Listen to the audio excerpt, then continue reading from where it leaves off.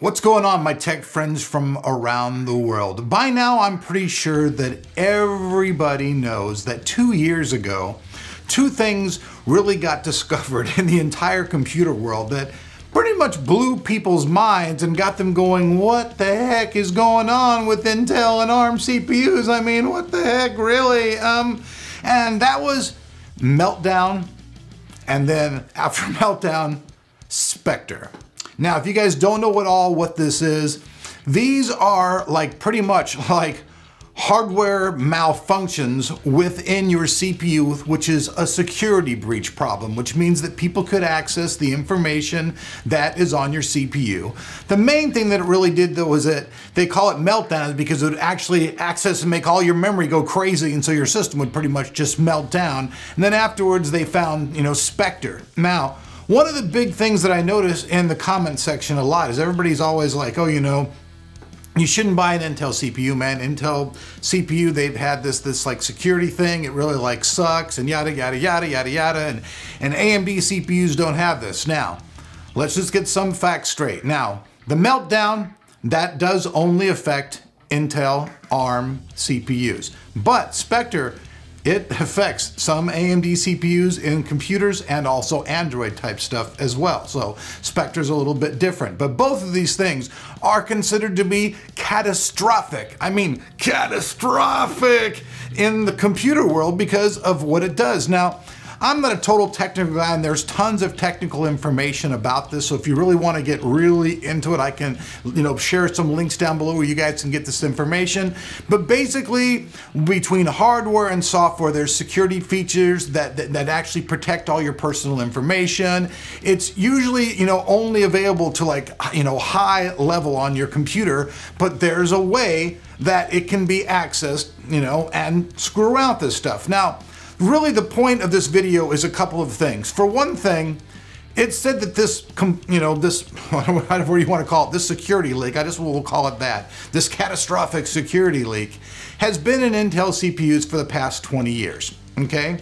Now, I know many people, many people, I mean, really unbelievable amount of people, who've been using Intel CPUs for their gaming computers all this time, and I've never once heard of any of those people ever go, hey man, wow, I just had a computer meltdown or a Spectre, happened to my computer, And one thing to note as well is that this cannot be fixed by antivirus software or anything else like that, because it is not something that is software based. It has to be done at the firmware level, which means that basically keeping up all of your devices up to date on your computer is the best way to avoid this ever even happening. Now, if you're a company out there with a giant server farm and you're handling a lot of people's money, and that's your responsibility, is to keep these people's money safe, you're processing orders, all this type of stuff, then yes, or like NASA, then yes, I would say that these, security, security mishaps, we'll go there,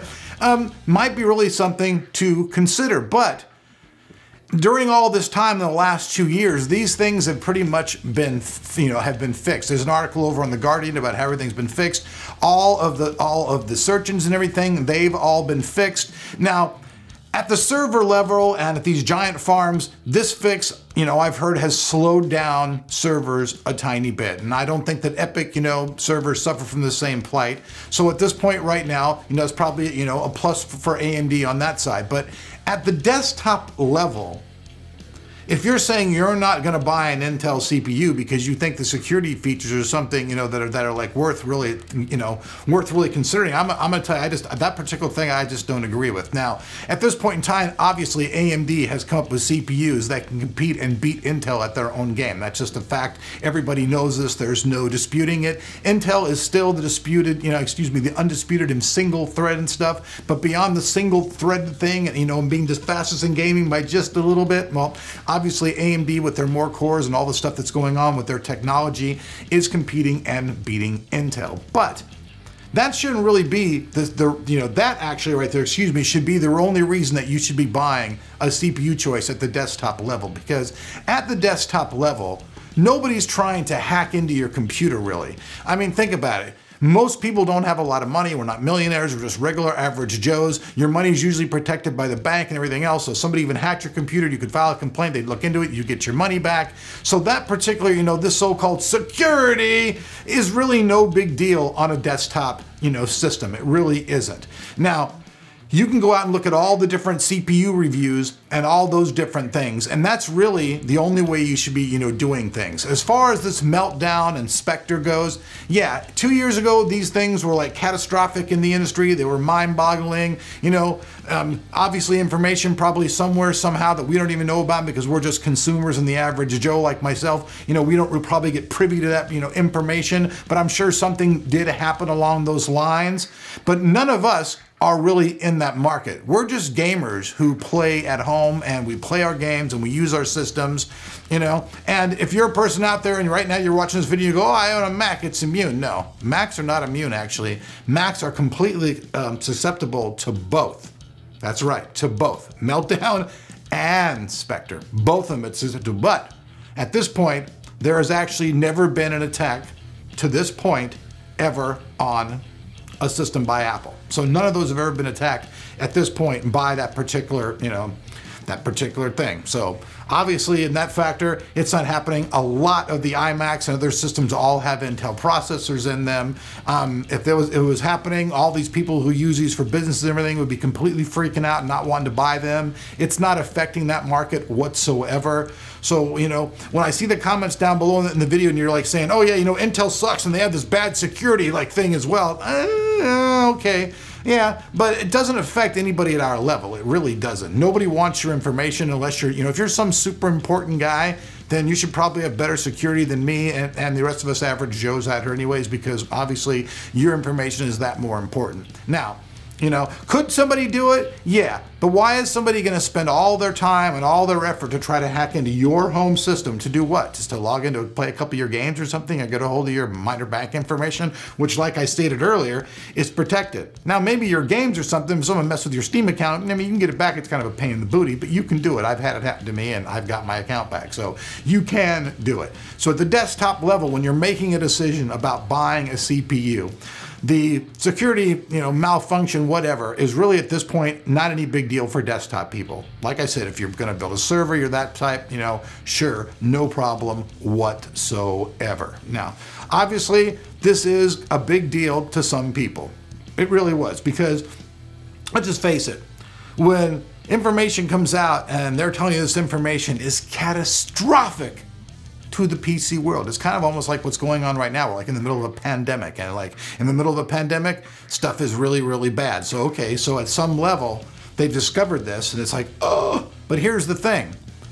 How much stuff have you ever seen published about this? I mean, have you ever seen a company come out and say, okay, Apple's blah, blah, blah farm or Disney's render farm or yada, yada, this, that, or the other just got hacked and all your money's gone and yada, yada, yada, yada, yada, yada, yada. Now, there have been stuff hacked many times, and maybe that had something to do with one of those things that had happened and your information got leaked out. It is possible, but even that information, like I said, we're not privy to it, so we don't even really know. I just know that when I just went the last few days and did a bunch of research and stuff and reached out, I've never heard of anybody at the desktop level saying, oh my God, my system's had a meltdown and I've got Spectre, and oh my God, I'm freaking out, man, my computer's going bad because of this security thing. Ah! I don't know. It just doesn't happen. It doesn't seem to be happening at all in the desktop realm. So, let me know what you guys think. I mean, I know that right now, Intel is not the favorable company to many, many people because, just the way things have gone.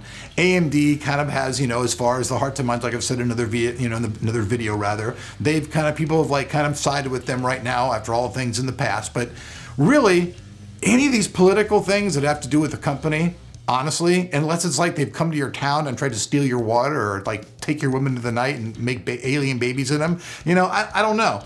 I don't really try to really get too much into that stuff because like I've told you guys before, corporations at the end of the day are just greedy people there. That's their whole thing. Make the board of directors happy, bring the money in. Now, are there some good people at these corporations that really care about probably your gaming needs and wonder? Sure, I'm sure there's some people out there that really do. But at the end of the day, corporations are corporations. When you base your decision on stuff, always do the facts, which is kind of why I made this video. So if somebody out there right now and you're searching for a CPU and you're going, man, I don't really know if I should buy, you know, an Intel CPU because, oh my God, this security breach. If you're just a desktop guy or you got a workstation at your house, this is not going to affect you. The security breach is not going to bother you. There's really no recorded events of it ever happening whatsoever. So, I mean, you know, needle in a haystack type of thing. Yeah, it could happen. I mean, you could hop on a plane and the plane could fall the sky, but most of the time it doesn't. You really, they say, have more chances of, you know, dying just hopping in your car and going a couple blocks from your house. So, you know, you just never know. You know what I'm saying? You just never really know on those things. There's no guarantee. But, you know, if you're that 1 in 1 billionth person or whatever it happens to, well, then, hey, you can make me eat my word, send me an email, and we'll try to get you a new system. That's all I can really say. But from what I've been looking at and researching, I'm not really seeing anything about that stuff. The best thing that you can do is figure out what you're going to do with your computer. Figure out exactly what programs you're going to run. Take a look out there at the numbers, do your research, and then buy according to that. Don't listen to any hype, don't listen to any BS, don't do anything like that. Do your research, do the information thing, feed your brain full of information and get the information, cross-reference it if you need to with other things until you come to a balanced decision about what you want to buy. Because there may be some things that you might say that, hey, you know what? Actually, according to paper, this particular Intel CPU does really, really better. Then you look at something else and you're going, oh, for what for my needs need, you know, this CPU does a lot better. And that's how you should be basing your purchases, really. I mean, price is important, but really what you're going to do, what the application you're going to use it for, is the best thing that you can do. Is there really a better CPU at the end of the day that just really, oh, the far superior? Come on, guys. You guys know the answer is frack no. There's not, okay? They're different. They do kind of the same things. Just like NVIDIA and just like AMD video cards. They are kind of the same thing. They do a little bit different stuff, but at the end of the day, you're playing video games on a monitor with both cards, right? CPU powering your computer on your motherboard, right? Same thing, right? Sound card, same thing. A little bit different, sure, but at the end of the day, they're doing, you know, achieving the same goals just by kind of different means. So know what you're gonna buy. The security issue thing, like I said, for desktop CPUs, it's pretty doggone irrelevant. If you're a guy out there and you're buying servers, you probably don't even care about this video anyways because you should be watching, you know, some other channel that focuses on server hardware. Me, myself, I'm just an at-home gamer guy who loves games, loves rock and roll music, and likes being on YouTube. So peace out, everybody. Thank you guys for watching. Like I said, I will put some links down below to some of the articles. So if you have absolutely no idea really what I'm talking about and you'd like to really educate yourself so you're not like leaving a comment somewhere and somebody who actually knows going, what in the frack is this guy talking about?